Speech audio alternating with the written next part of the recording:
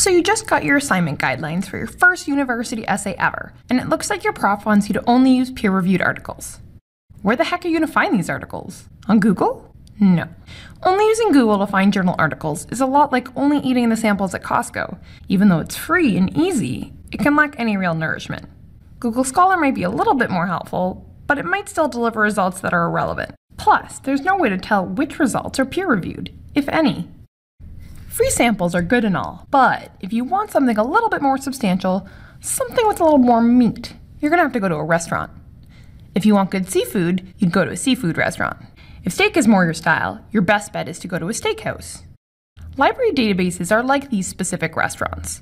Rather than serve every type of information like Google does, they only serve one type of information, the scholarly kind. And they serve it well. They have much better search capabilities, meaning that you'll find more relevant and scholarly results. Easy peasy. Alright, already, enough with the chit-chat. Let's get to searching. Once you've found the list of databases that are relevant for your discipline or program, check the descriptions to see which ones will be the most helpful. These descriptions will let you know if a database contains full-text articles, abstracts, or a mixture of both. A full-text article is exactly what it sounds like. It's the entire article. An abstract is a summary of an article, usually provided by the author or the database publisher.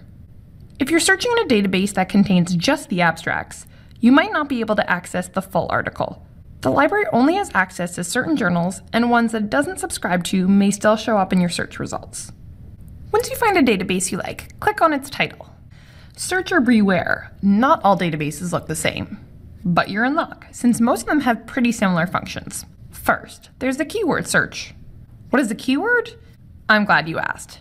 Keywords are the main ideas. You can generate them by breaking up your research question into smaller chunks. They can take many forms, such as a theory, an event, an instance, a phrase, or a concept. You should only ever search for 2 to 4 keywords though. Less than 2 or more than 4 will result in far too many, or not nearly enough, results. So, keyword searches are the most straightforward way to search. You just pop in your keywords and hit search.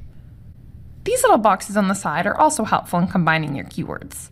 The default is usually set to AND because the database assumes that you want articles that discuss all of your keywords together. You can change it to OR, which means that the database will look for articles that discuss just one of your keywords.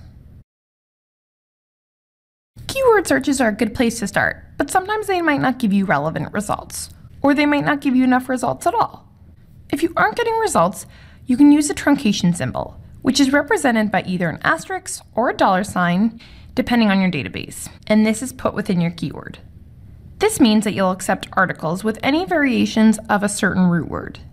The example of Canid with an asterisk or $sign at the end will return anything that mentions Canada, Canada's, Canadian, or Canadians.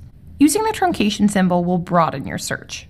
If you aren't getting relevant results, you can try putting quotation marks around any keywords that contain multiple words. The example of quotation marks, social policy, quotation mark, ensures that the database will search for these exact words in this exact order. Otherwise, the database will search for every instance of the words social and policy. Social psychology, social media, foreign policy, you'll get all sorts of irrelevant results. Using the quotation marks will narrow your search results. If you need to refine your search even more, then you can use the limiters that most databases provide. This will let you select articles from a particular time period, source, or relating to a specific subject. Oh, and yeah, you can also limit your search to just peer-reviewed articles. Totally awesome, right? Like I said, easy peasy. Remember that searching for journal articles is a process. It requires time, patience, and being methodical. Don't get discouraged if you can't find what you're looking for. Maybe all that's required is switching up your search strategy or even the database. It might also be that there hasn't been a lot of research in your area, which is awesome. Your work will be unique and important. If you're still having trouble, remember that databases will always have a help menu to provide search tips. And of course, you can always ask a member of the library staff to help you. We're always available in person and online.